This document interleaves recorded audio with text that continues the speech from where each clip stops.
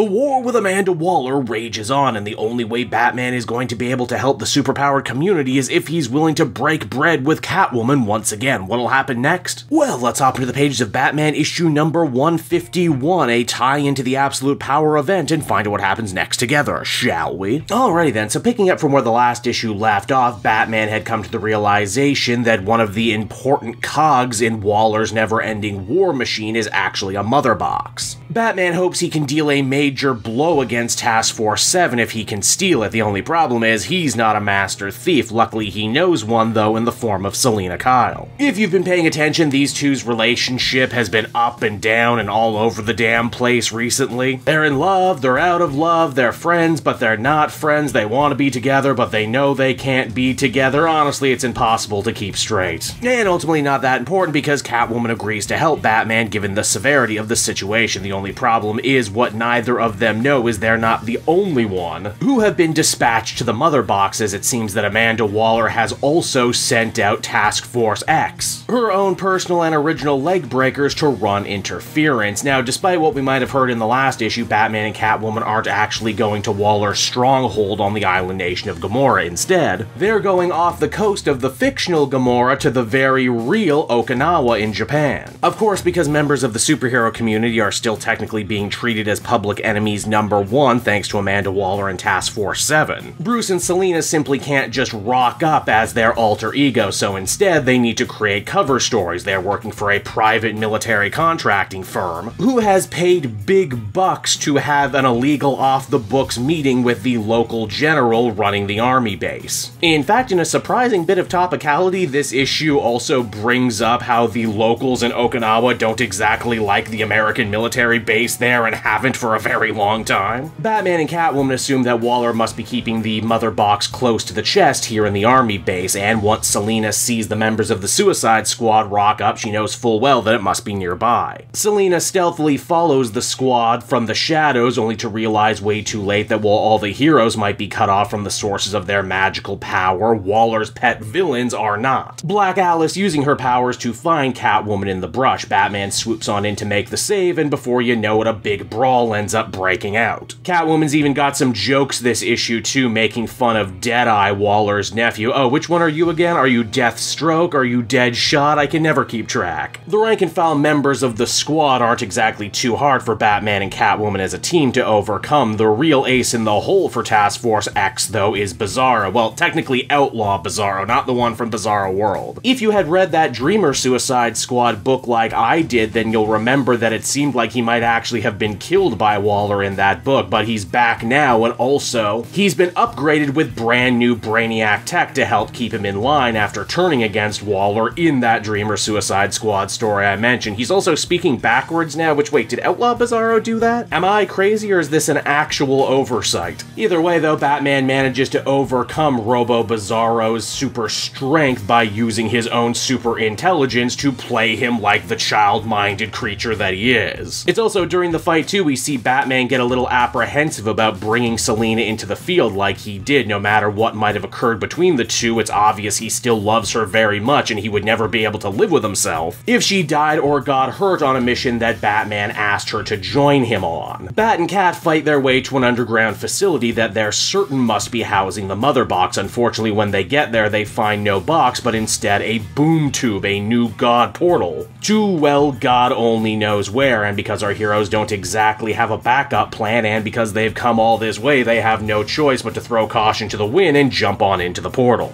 Both our heroes are incredibly shocked to realize where they end up getting spat out on the other side. It's the Waller family mortuary. It seems that Amanda has been keeping the mother box right next to her dead children and husband, which even Batman has to admit, that's pretty macabre. And this is coming from a guy who also has a family cemetery on his property. Surprise, surprise, though, while they're in Waller's own personal mausoleum, they're not actually on Earth. In fact, they're on planet Zarnia. It seems that Waller was planning to use the mother box as her own personal life raft. In case things got too hot on Earth, she would be able to escape with the only things she cared about to a planet that has conveniently been abandoned for decades. In fact, she even paid to have her own security here in the form of Gunsmith. Yeah, remember this guy, the James Tynion created assassin? We haven't seen him forever. I love the deep cut. This means that as the comic comes to to a close, Batman and Catwoman are in space, far from home, out of luck, and totally cornered by the Suicide Squad. And so that was Batman issue number 151, and as far as tie-in issues go, this one was pretty fun. I like that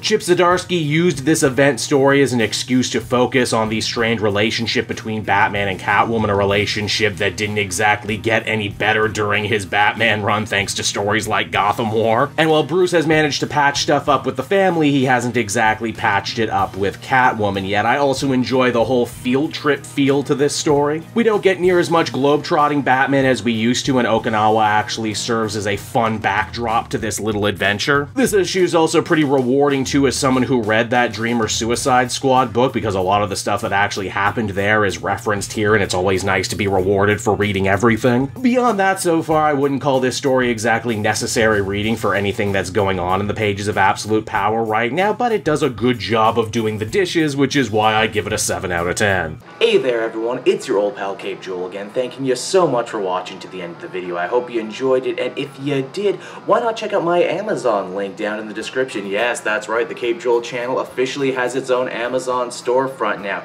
You can pick up a comic or anything else for that matter, and if you did, you'd really be helping me in the channel. So with that out of the way everyone, I will see you again next time. Bye-bye.